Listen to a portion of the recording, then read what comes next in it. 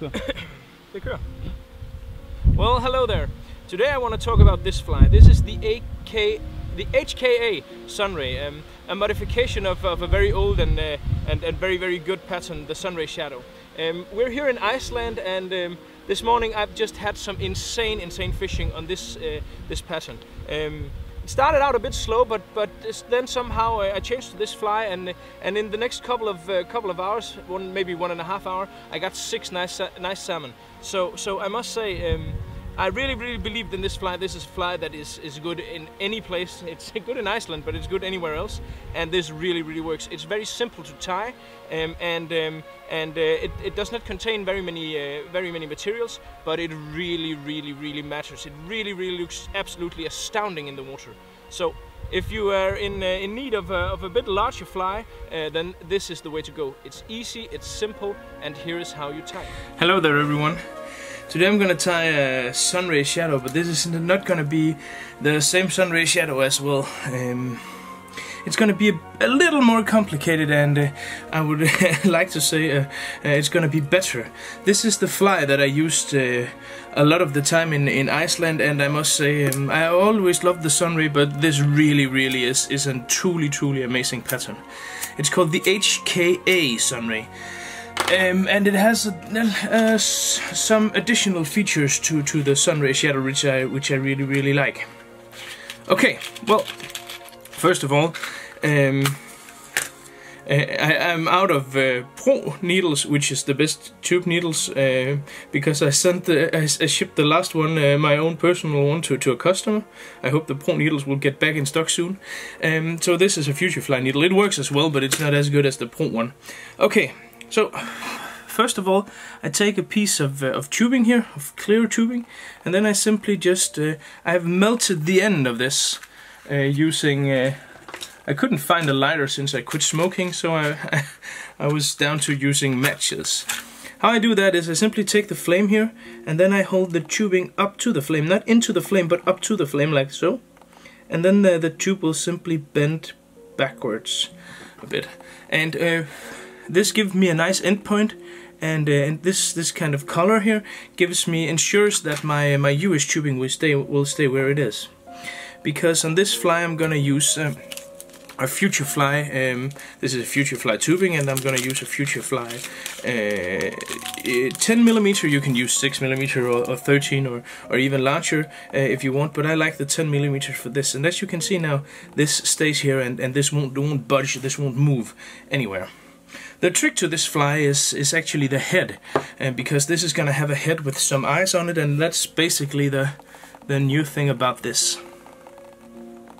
Let me see, that looks about correct, like so.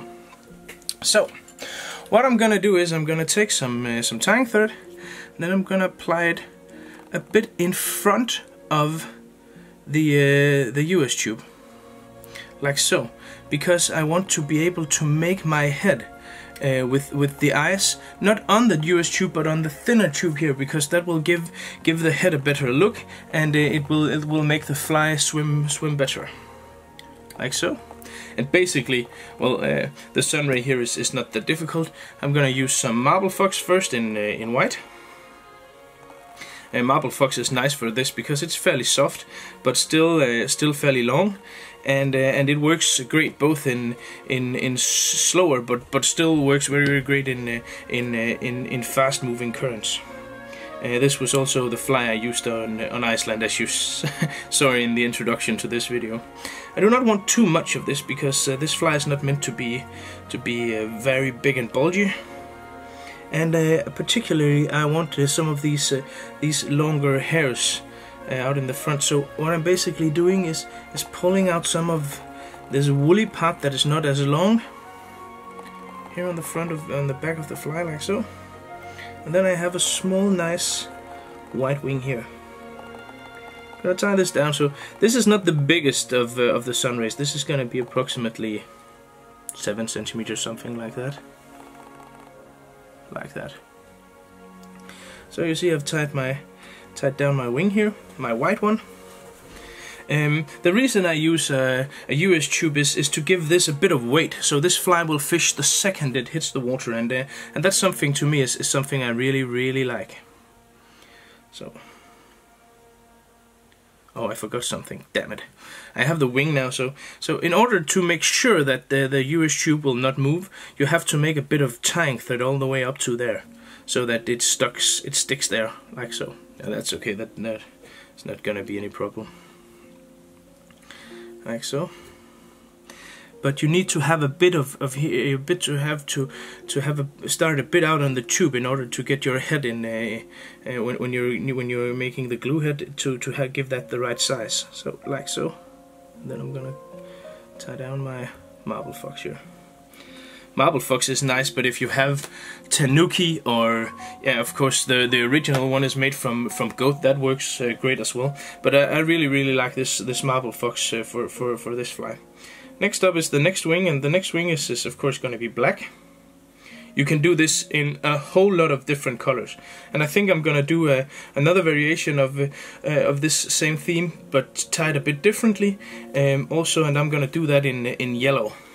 Yellow and black is really nice. But the black and white here is kind of like the classic one. And I've been fishing a lot with this, and also for sea trouts and stuff like that in Denmark. And this fly really just produces and produces. It's a very great pattern. One of my all-time favorites.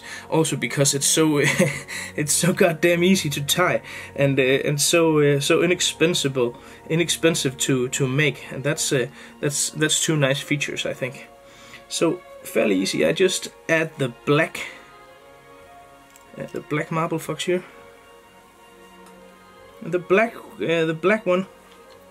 The black needs to be a bit longer than the white.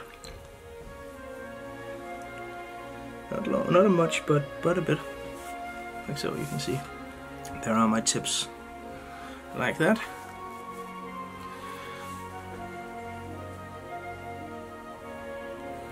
Tying down everything there. Good. So far so good. Then I'm gonna add some flash, and for this fly I like crystal flash.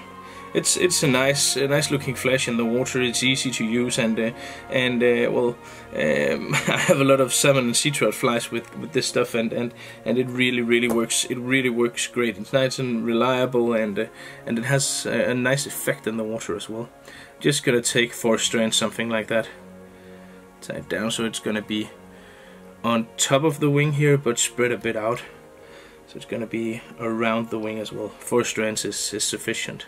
You don't need that much flash. Of course, if you're fishing very big flies and very rough water and dark colored water as well, you can add more if you like. But I like the 4 strands. Gonna cut these off so they're not completely uniform in length, like so. And then I'm gonna add another thing that is new to this fly. I'm gonna add some, instead of jungle cock and stuff like that, I'm gonna add some sidelines to this. And doing that, I'm gonna use a grizzly feather, a grizzly saddle feather.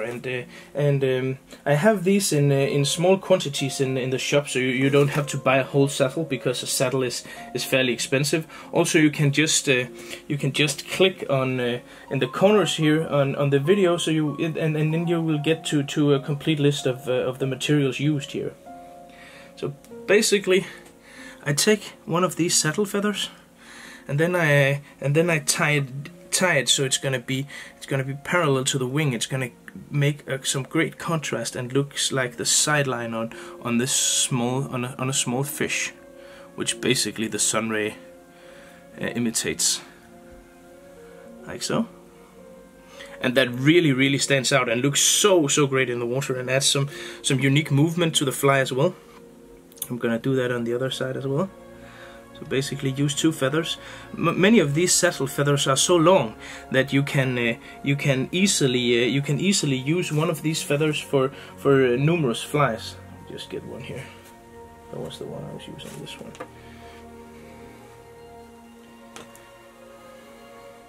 as you can see here, this feather is fairly long, so you can actually use the same feather for numerous flies if you cut them the right way, like that. Well, that all looks good. Then I'm gonna take my scalpel if I can locate it. Here it was. And then I'm gonna cut off all this stuff here. Simply I place my scalpel just in front of all the materials, and then I press down, because then the scalpel will cut off all the materials very, very close to, and I will get a very neat, perfect head here. Better than if I did it with my scissors. Like so. You can the saddle feather can have a bit fibers hanging around. You can cut the last of those off, like so.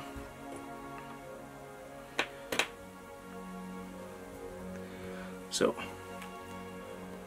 just gonna. So there you have it. So far so good. Good. Then I'm gonna make a whip finish. Like that. And as you can see now, the head is fairly aligned with the thickness of the tube here. So what I'm gonna do now is I'm gonna add the eyes. And in order to finish this fly, I'm gonna use some buck bond and some that is a UV glue, and then some fluorescent eyes. These adds a lot of coolness to this pattern. So again, the old school Sunray, I don't know if that's the right way to say it, is a very good fly, but you know, since I've tried this and landed so many salmon and sea trout on this, it's simply just hard to go back, because well, this really works, so there is no need to jinx that in any way. I simply just add a small amount of glue. I take my eye and place it just in front of the US tube, as you can see there. So it's just in front of the US tube, and then I seal it with my light. And then I do exactly the same thing on the other side. And because we've tied on the small plastic tube and not on the US tube, this fly will actually, the head of this will be better in size.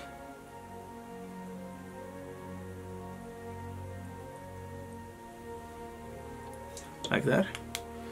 Secure it with the glue, and then simply I form the rest of the head here.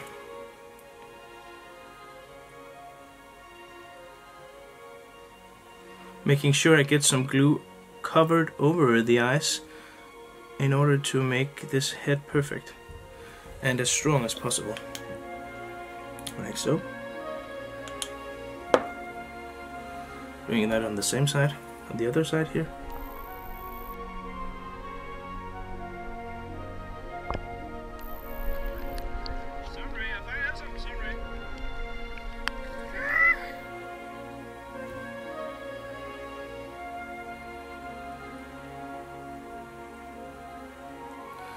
Because of the UV glue, you can apply a bit of it at a time, and that way you can make the perfect head, because you simply only apply a bit of glue at a time, and that way you can shape the head very easily and shape it completely like you want it to, like that.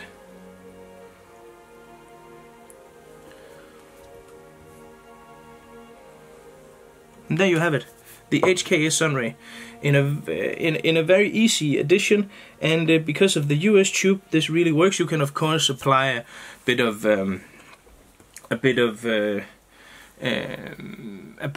what's it called? A bit of something for the hook to stay onto. But what I really like is I like these. I like something that's called, oh, here they are. I like something that's called swing tubes. I have those as well, and basically what they are is a small piece of plastic which the hook fits into with knot and all, like so, and then this simply goes behind here, and it pulls the hook a bit further down, and really, but the hook is still hanging loose, but the knot is protected, so your hook is always facing the right way, and your fly gets a lot of more free movement simply because the hook is dangling free, and you won't get some nasty effects while the hook has hooked the salmon and stuff like that. So basically that is a truly awesome way to go. And I want to point out that on Iceland I fished with these.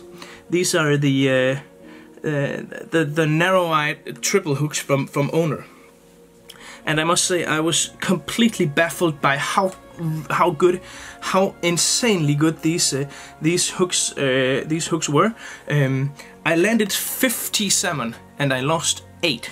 And Søren, my buddy, he landed 51 and he lost 6. And that is an amazing amount of fish I think that these hooks were a very large part of that success. We fished mainly in size 12 and size 10, and the hooks simply, you know, if the salmon touched the fly, they were stuck there. So really good hooks as well. Well, basically that was it. Thank you for tuning in.